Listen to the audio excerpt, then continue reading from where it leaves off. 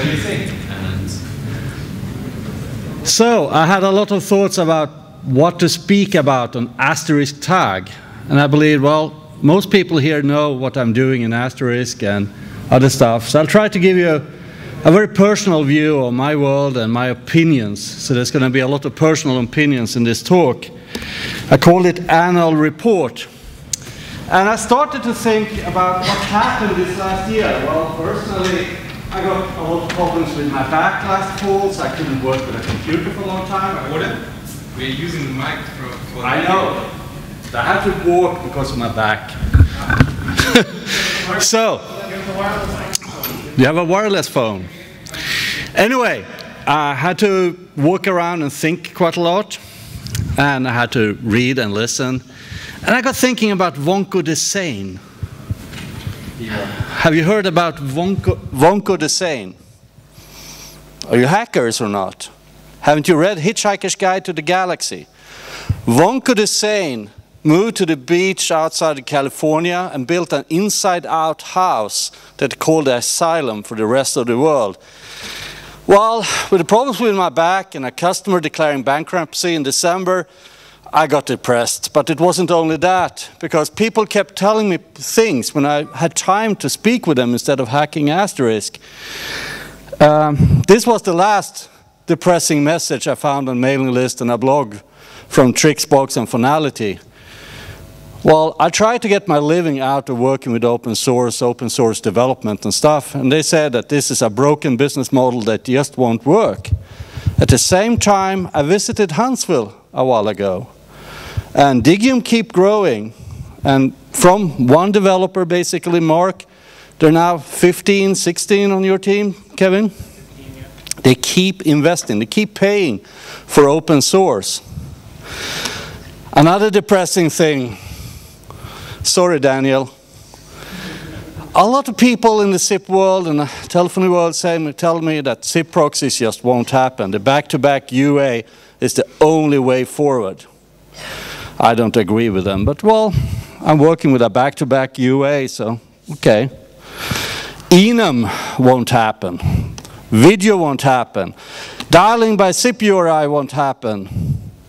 And worse, SIP is just telephony, nothing else. I'm totally wrong. I'm in the wrong business with the wrong visions, losing money. Bull.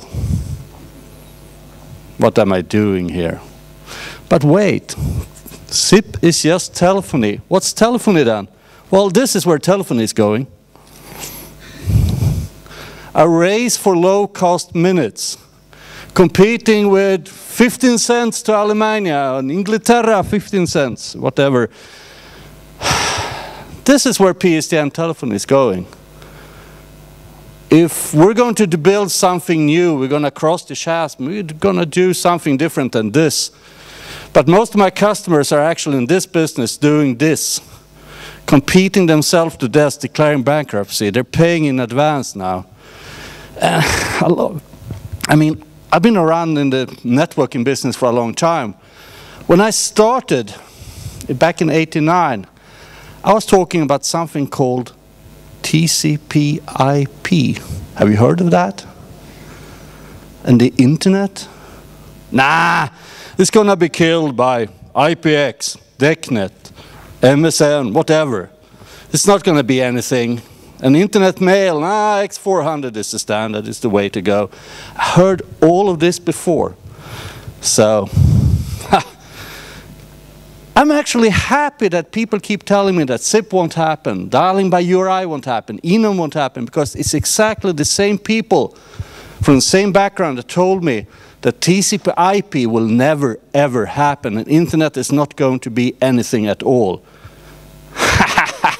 Let's move on. The war continues. And which war is it? Well, it's the same old war between datacom and telecom, bellheads, netheads. Different technology, different mindset. And it's kind of interesting, because if you look at it, well, you have the old telecom world, you have the old datacom world and the old broadcast TVs, and they're all moving towards the same. Everything will be IP. And every IP network will be connected to the internet. And what does this really mean for all of us? Well, we can get a lot of money by solving NAT problems for the guys who want to do PSTN, but what this really means is a change of business models. Because old business models doesn't really work on the internet. You have to accept a freedom of choice for the user. And this is really important. Telco, well, in the telecom world, we discussed this yesterday, Randy. The provider still has the same business model as they had in the Minitel area in France, in the Videotex area and Prestel area. He wants to be in control of selling services. And the same business model came back once again with the third generation mobile system. We were going to use portals and buy services from the carrier, datacom services. The carrier was in focus, the carrier was the portal, the carrier was the person who sold all these cool, sexy features to you. What happened? Well, last summer, everyone in Sweden and Norway, where I work, got small USB dongles. Connected that to the laptop using 3G. It's really amazing. Out of my summer cottage, where I couldn't actually subscribe to a normal phone service because we were too far away from the phone station, I could actually sit on the mountain and surf with megabit speed. But I didn't connect to any bloody portal. I didn't buy music from the service provider. I didn't even touch any of the web services of the service provider. I connected to the internet, placed calls with my Asterisk server. So walled gardens, we've seen them on telco side for years, we've seen them on cable TVs, networks, and even broadband service provider. This started with walled garden business models.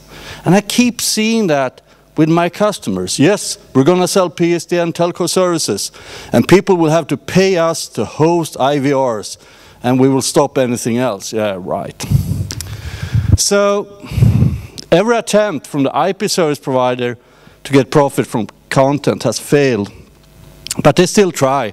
The triple play guys sell IP access, telephony, and TV. You can't choose telephony service provider, you can't choose TV channels, you get a bundled set. And you have a limited internet access. Guess what? People will connect their Apple TV and download the TV channels they want to over the internet. Triple play doesn't work, really. So why do they continue to attempt the old business models? Well, they're used to that. It's the only way they know. It's very hard to change the mindset, change the way you think. And it's hard for us in Asterisk development to listen to Jay and understand, saying, we can do that in C code in an hour, we'll prove that to you. 2 hours. Oh, 2 hours with assembly. Okay, fine. It's all about the tipping point. And you need to remember then, old guys like me, we remember some things, not all. Not most of it, I guess.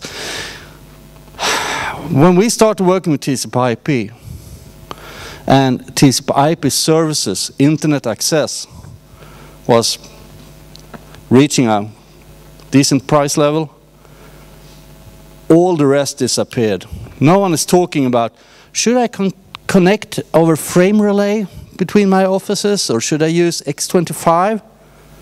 You buy an IP service, you get an RJ45 with IP, and you don't care about how they deliver to you, really. It's gone. It disappeared quickly. So the question now is, if we do the SIP thing, the VoIP thing properly, how fast can we remove all those ISDN and kill Sangoma sales? Haha, Doug. And maybe also part of Digium. So, back to the visionary part. I strongly believe in the ideas about SIP being a real-time platform. I'm usually starting my SIP training saying that